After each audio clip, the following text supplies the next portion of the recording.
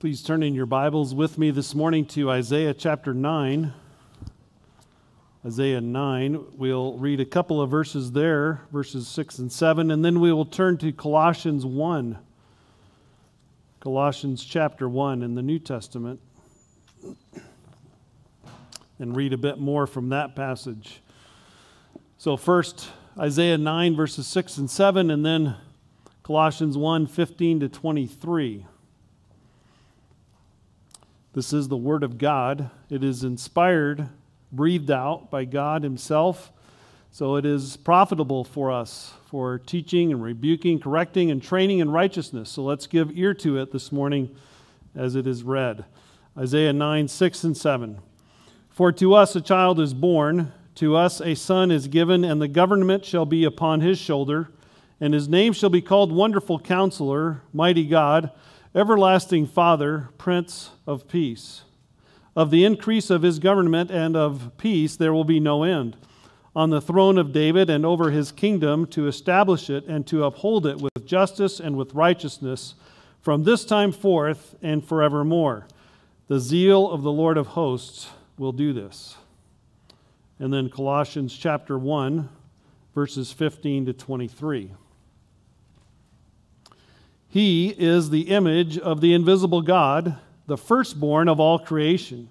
For by him all things were created, in heaven and on earth, visible and invisible, whether thrones or dominions or rulers or authorities, all things were created through him and for him. And he is before all things, and in him all things hold together. And he is the head of the body, the church. He is the beginning, the firstborn from the dead, that in everything he might be preeminent. For in him all the fullness of God was pleased to dwell, and through him to reconcile to himself all things, whether on earth or in heaven, making peace by the blood of his cross. And you, who once were alienated and hostile in mind, doing evil deeds, he has now reconciled in his body of flesh by his death, in order to present you holy and blameless and above reproach before him. If indeed you continue in the faith, stable and steadfast, not shifting from the hope of the gospel that you heard, which has been proclaimed in all creation under heaven, and of which I, Paul, became a minister. The word of the Lord. Let's pray. O Lord God, we do thank you that you've given us your word to reveal to us who you are and your will for our lives, particularly your will for our salvation. We ask that now as we turn our attention to your word, that you would add to the reading of your word understanding, that we might follow you better, that we might obey you, that we might love you more. Thank you for showing us yourself in these words today. We pray in Jesus' name, amen. So perhaps you can settle a dispute for me that the first service was not so helpful in. Nothing against those folks. But so when it comes to gifts under the Christmas tree, are you allowed to shake them to find out what's underneath, what's in those gifts? So, okay, if you're a shaker, then raise your hand if you think that's okay. And I could have guessed some of those suspects, like that guy. But if thou shalt not shake the presents is the 11th commandment, raise your hand. Okay. Well, it's weird because the first service, they were all shakers. They must go to the first service.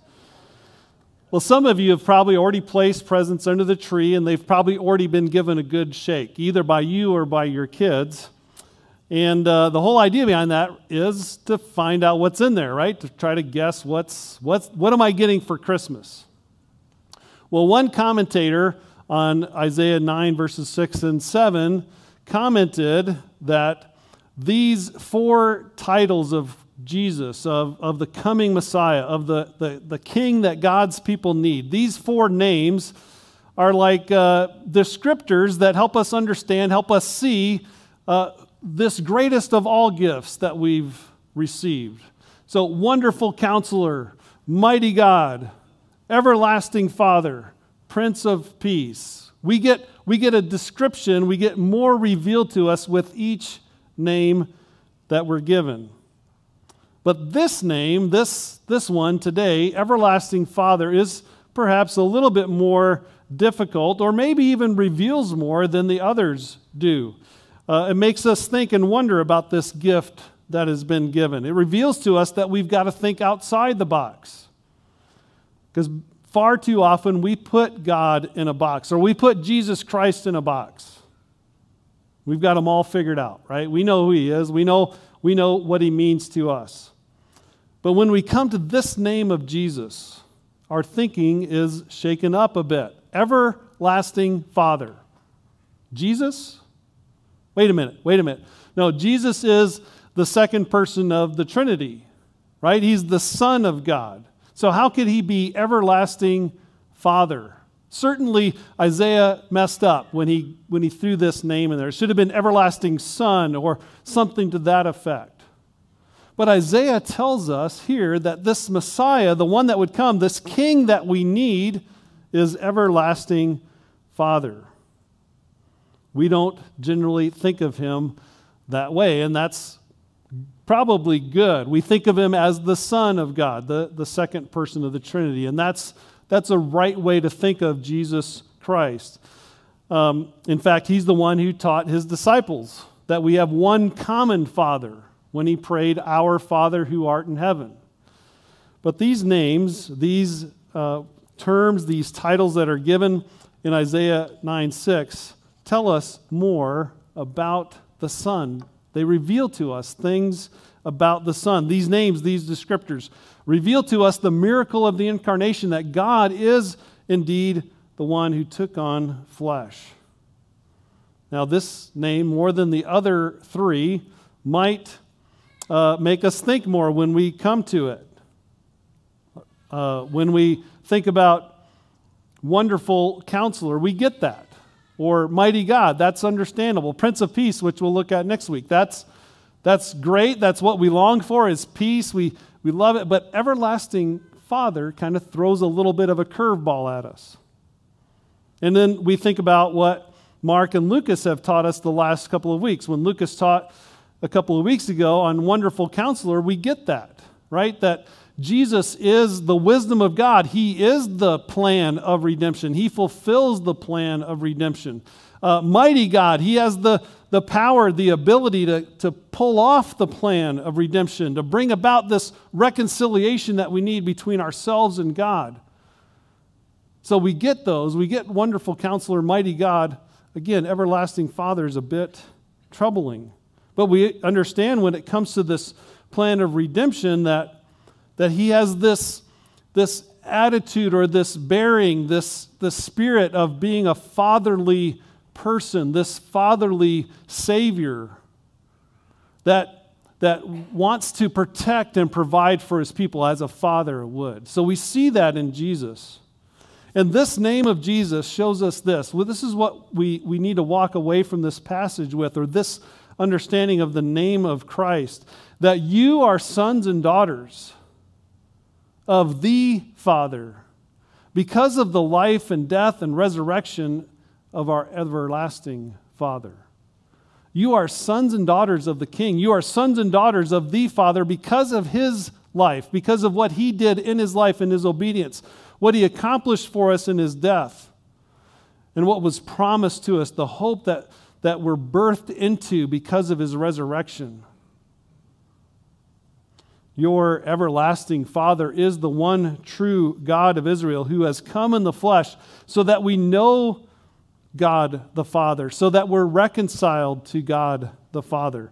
And so our 3 points this morning as we walk through this passage and the message today is very simple. It's just simply looking first at the Father, and then second at everlasting, and then third that Jesus Christ is your everlasting Father. And maybe drawing a couple of implications from that. So first of all, then, Father.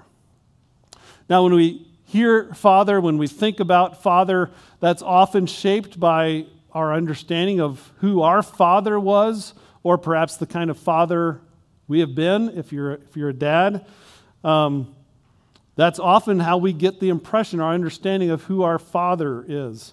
But in Isaiah's day, the idea of Father was associated with strength and stability and success and protection and those kinds of things.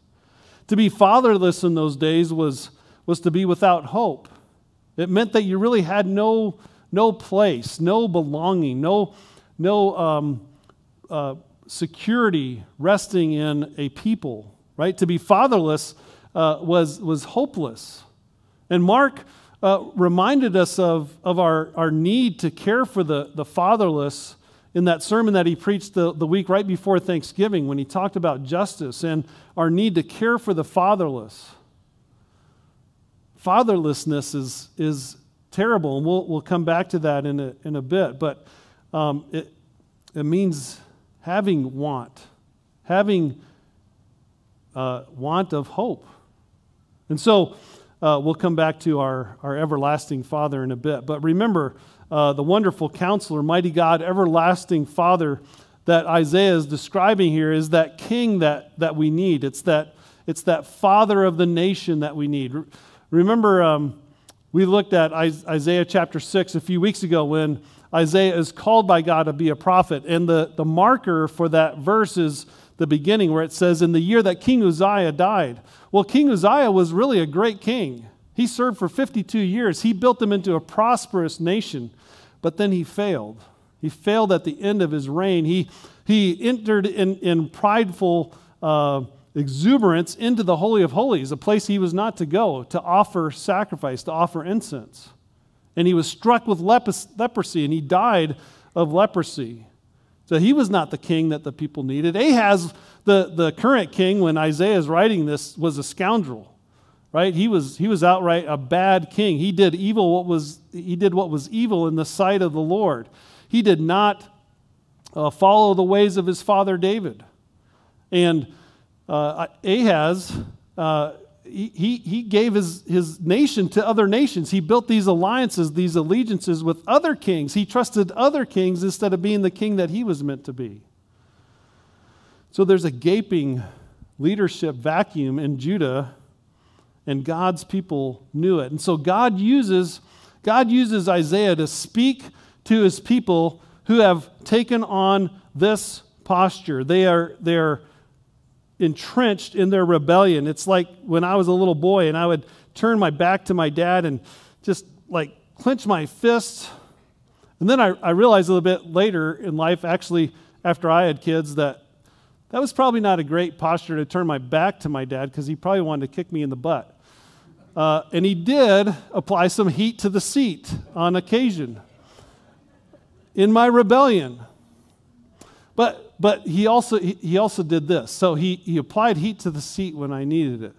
But he also took me by the shoulders and would turn me and pull my chin up so I'm looking him in the eye and instruct me in my wrongdoing and in my need for repentance. And it was then that my heart was won over. And on occasion, it ended in an embrace.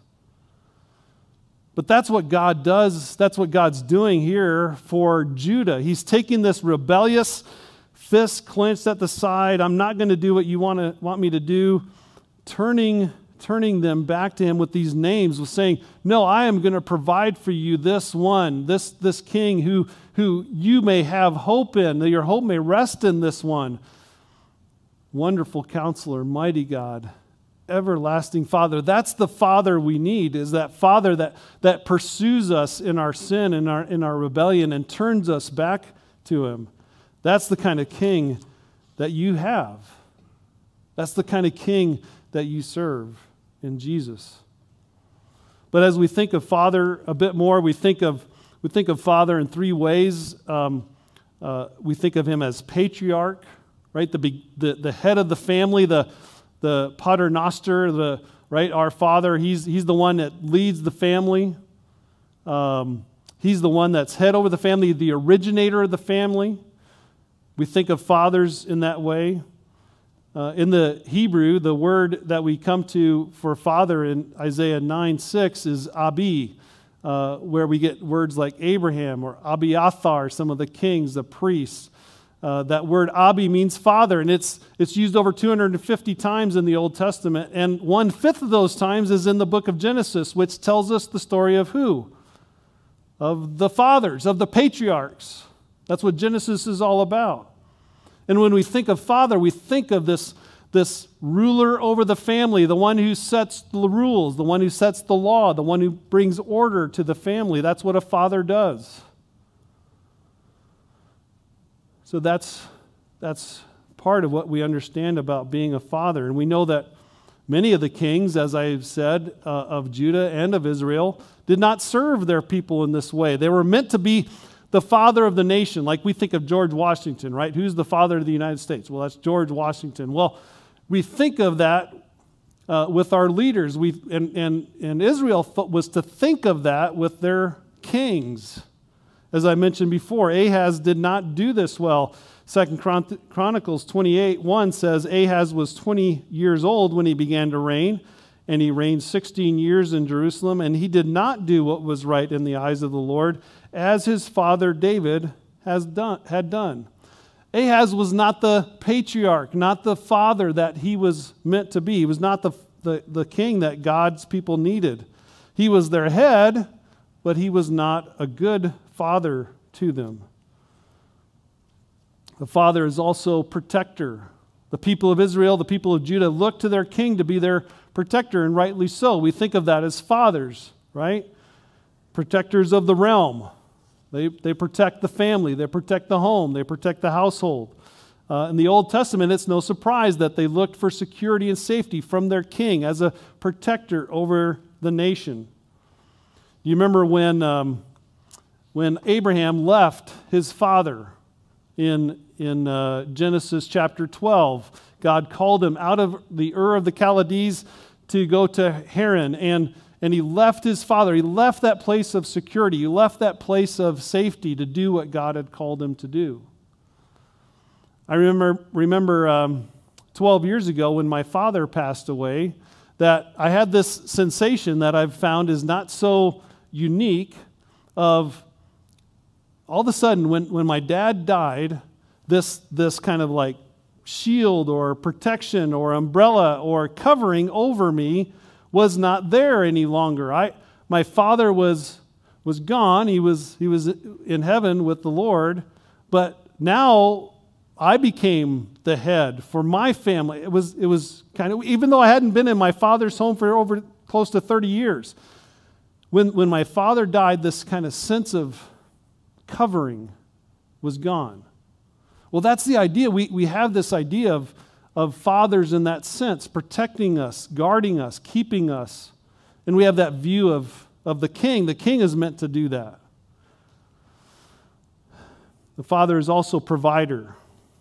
The father was provider not just of safety and protection, as we've just mentioned, but also of anything that's needed to cause his household to flourish. Anything that would cause the household to advance. Anything that would cause the nation to advance. So in Isaiah's day, the responsibility of the father was much like ours, to make sure the kids have clothes and you got food on the table and all the basic needs of life are provided for. But the father's role was also that of priest, right? To make sure that the right sacrifices were offered on behalf of the family. And the king was responsible for that. The king was responsible to make sure that sacrifices were offered for the nation, the right sacrifices in the right place as God had ordained. But what do we read over and over with these kings? Oh, they removed all the Baals and now all the Ashtaroths, but they left the high places. Or they didn't remove the Baals and the Ashtaroths. They built more temples like Ahaz. Ahaz traveled to Assyria to try to win the king of Assyria over to him so he could have an alliance with him. And he came back to Israel and said, we need to build an altar like they have in Assyria. And he offered up his child on that altar. That's not the king that they needed. The king is meant to do what's called upon to bring flourishing to the family, to the nation. Well, that just wasn't happening with these guys, but Isaiah gives them a picture of one who would. He holds forth this hope. Everlasting Father. He's patriarch, he's protector, he's provider. And the descriptor that Isaiah uses is everlasting. Everlasting. He's everlasting Father. Now, I think when we come to that, we have to think right away, how did Isaiah pick these descriptors to go with each of the titles? Like, wouldn't it have been great if he just said, he's wonderful Father? Wouldn't that have given maybe a little bit more sense of calm or peace to the people? He's going to be a wonderful Father. Or mighty Father, like my dad can beat up your dad, kind of thinking. You know, I need that kind of Father. I need him on my side. But he says, everlasting Father. Everlasting Father.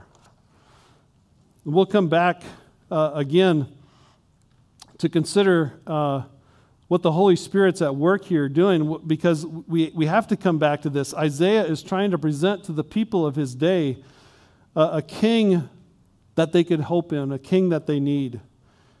And for the Hebrew people, kings were so transitory, so temporary. If you read through the books of 1st and 2nd Chronicles and 1st and 2nd Kings, you hear about the kings that became kings, sat on the throne for a number of years, and then they did such and such, and then they slept with their fathers, or they were buried with their fathers.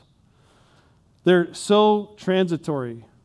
But this king, the child that would be born, the son that would be given, the wonderful counselor, the mighty God, would be everlasting Father to this nation, to these people. He would not be temporary. He would be from forever.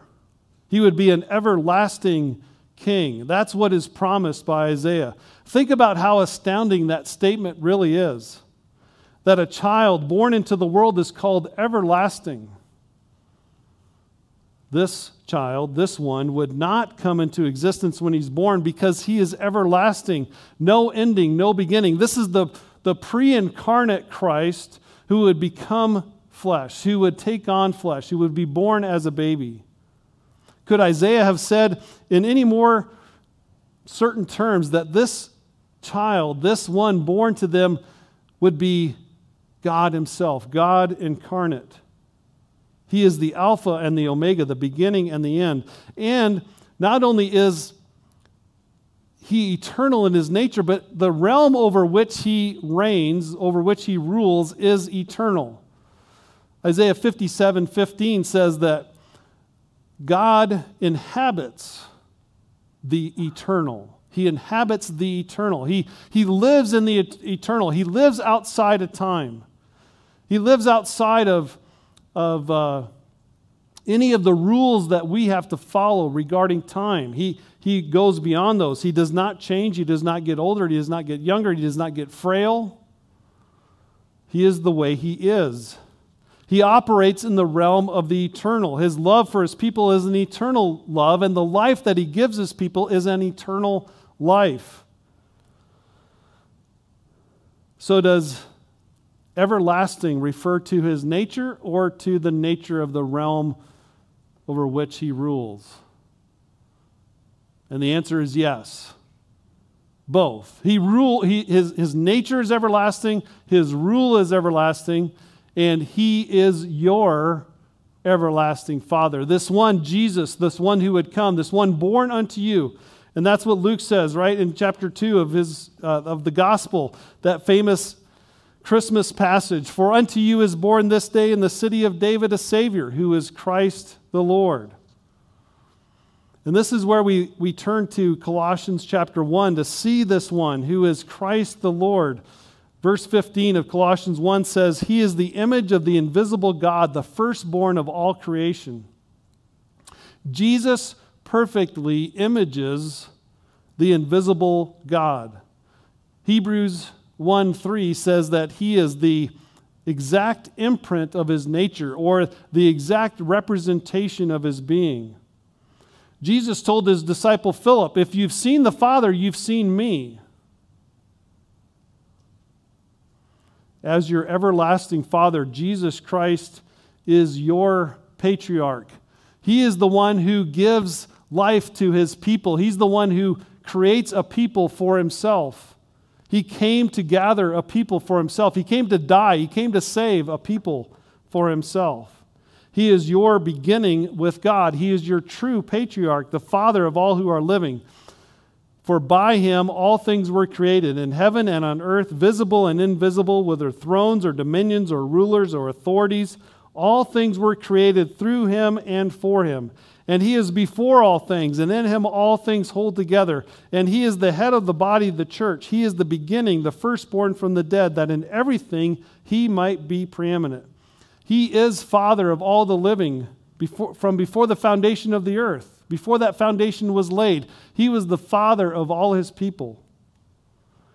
He gives eternal life to his children. He is the beginning, the firstborn of the dead. He is preeminent. It says here for by him all things were created, heaven and earth, visible and invisible, thrones or dominions or rulers or authorities. So he is above all of those. He is the one who is preeminent above all authority, all powers. Any power that you feel is opposing you, he is over. He rules over that. Kind of going back to how Mark preached that last part of his sermon last week with Christ having ascended on high and ruling from on high. And no matter what force, what principality, what power comes against you, what of it? You have victory in Christ. You are overcomers in Christ. He is head over his church. He is head over every single one of us. He is the head. He is the patriarch. He is the progenitor, the creator of the church, the originator of the body of Christ. By his Spirit, the church, the body of Christ, the household of faith springs forth from him like a fountain. He gives life to his church. As your everlasting Father, he provides for all of your needs. He's your provider. For in him all the fullness of God was pleased to dwell, and through him to reconcile to himself all things, whether on earth or in heaven, making peace by the blood of his cross. All the fullness of Christ, of God, dwells in Christ. In becoming your king, your head, the child born unto you, the son given to you, you have all that you need. You have all that you need in Christ. His provision for you is found in that most important of places where he provided reconciliation between you and the Father. That was the plan. That's what he came to do. He is the way, the truth, and the life. He is the way to the Father. And he has accomplished that for you. He is your provider. He's put you in a right place before God. And this king is still at work in your heart. He rules over your heart. He is causing you by his Spirit, training you by his Spirit to renounce ungodliness and worldly passions and to live self-controlled, upright, and godly lives in the present age. You are now able to say no to sin. In fact, that could probably be stated a little bit more directly. Because you are now able to say no to sin, you must say no to sin. You must say no. He trains you, the Spirit trains you to say no to ungodliness and worldly passions and to live self-controlled, upright, godly lives in this present day. It's him at work in you to do these things. You are, as Paul said, a sweet aroma of Christ to God. You're an aroma of Christ to God among those who are being saved and among those who are perishing. He is your everlasting Father, making you a sweet aroma to God in the midst of a crazy, mixed up world. Among those who are being saved and among those who are perishing. And I think of Hebrews 12, 2 and 3, where it says, and these are verses that are probably familiar to you, it says, "Fix your eyes on Jesus, the author and perfecter of your faith, who for the joy set before you endured the cross, scorning its shame, and sat down at the right hand of God the Father. Consider him who endured such opposition from sinful men, so that you would not grow weary and lose heart." Your everlasting Father has suffered at the hands of sinful men so that you will not grow weary or lose heart. I have grown weary. Haven't you? I hear it almost every day. I'm so tired of wearing masks. But I don't have the right to grow. Christ suffered at the hands of sinful men, probably more sinful than the governor or the mayor, probably more sinful than the president. I don't know. It's not on a scale, right? He suffered at the hands of sinful men so that you would not grow weary or lose heart. The sweet aroma that we present to the world around us is that we do not grow weary. We do not grumble and complain.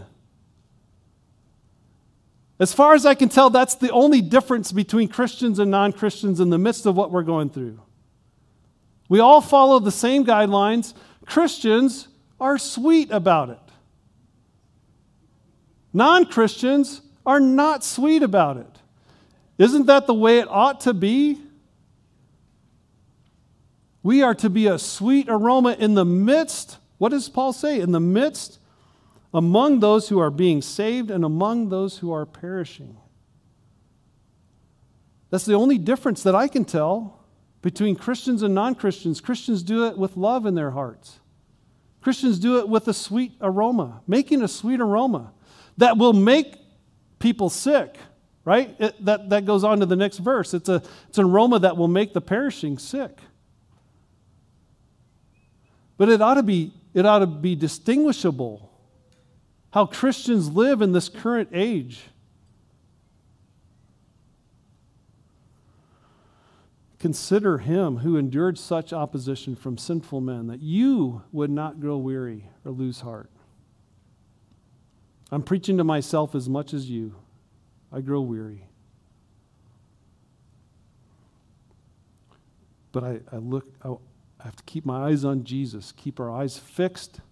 Look to Jesus. Look to your everlasting Father. Now, as opposed to these earthly kings, this king died. This king died.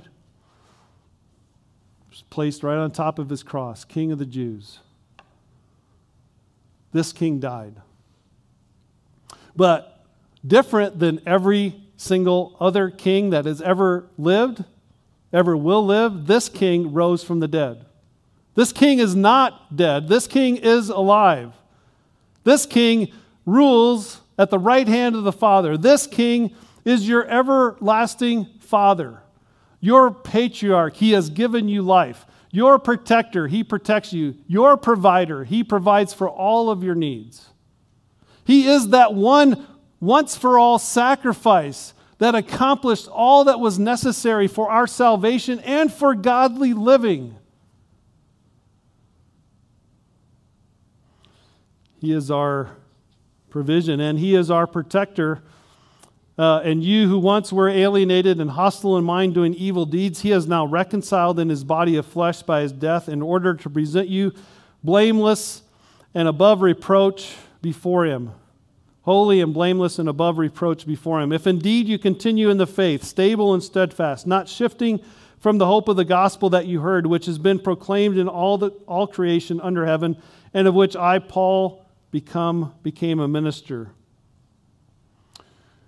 When asked, what did Jesus save us from?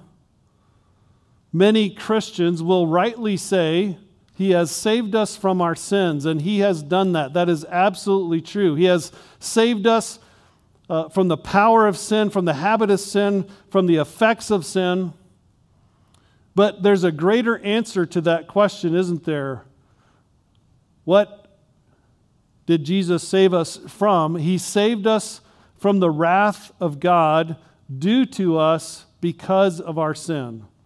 That is what Jesus has protected us from. That's what that whole word propitiation means, that covering. He is the covering. He is our everlasting Father. He is my covering. I can be safe and secure under him because he protects me from the Father's wrath. It says in this passage that by his death in his body, he presents us holy and blameless and above reproach before him. That means we never know God's wrath. His wrath never falls upon us. We know his loving discipline, but we never know his wrath because Jesus has protected us from that.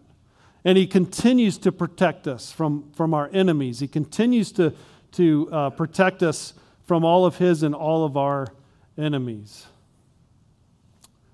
Jesus takes, when it says that alienation, talks about the alienation, he takes the alienation away from us and God.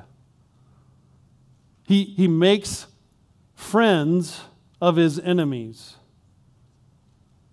What better way to provide protection than to make friends of God's enemies? He makes us God's friends. He reconciles us to God. We are now hidden in Christ. He is protector. So we shook the box a little bit today. We shook our thinking a little bit today. Everlasting Father, this Savior of ours is fatherly in how he saves us, how he cares for us, how he rules over us as the perfect King. He is your everlasting Father. And one final application. This is from the preface of Senator Ben Sass's book, Them. Today, 40% of American children are growing up without a dad. That cuts across all races, socioeconomic classes, geographical areas, and every other distinction. It's even worse among younger adults. When a woman aged 30 or younger gives birth, there is now a majority probability that baby will have no meaningful, consistent connection to their father. I can think of no greater looming crisis in American life than this spiking fatherlessness. Our next generation is being hobbled in ways that we can only imagine. There are obviously many single mothers out there who do a wonderful job against the odds, but American men are drifting away from their ultimate responsibility at an alarming rate. We are setting ourselves up for a generational crisis, and I pray for the kids who find themselves in this situation through no fault of their own. They are going to need our help. So if there's a practical way that we understand the fatherliness of our Savior, Jesus Christ, that Jesus is our everlasting Father, there's a practical way for us to make good on this with others, and that is that what we know, what we flourish under, this is the King who causes his people to flourish, what we flourish under is meant to be extended, meant to be shared with the fatherless around us, that they would know the Father through the life, death, and resurrection of their everlasting Father, that they would be sons and daughters of the King as well. And so perhaps God is putting it on your heart today as you hear this message about our everlasting Father. Perhaps he's calling you in some way to extend that fatherliness of your Savior to someone around you, someone in our community, that you might help know the Father. Let's pray. Father, we are flourishing under your fatherhood and under the fatherliness of our Savior, Jesus Christ, our everlasting Father. We are so blessed, and we are blessed even just to be able to be here this morning to gather in worship over technology, live streaming, and in person. We are so blessed, and we give you the praise and the glory and the honor for that. You have brought that about. Didn't happen by chance. It wasn't because we're so ingenious, but you have blessed us with this. May you use what we've known and learned and been blessed in to call others to do exactly what we've done, to become sons and daughters of the King through confessing our sin, repenting of our sin, knowing the forgiveness of our sin through Jesus Christ. May we bring others into a relationship where they also know you as Father because of their everlasting Father. In Jesus' name we pray.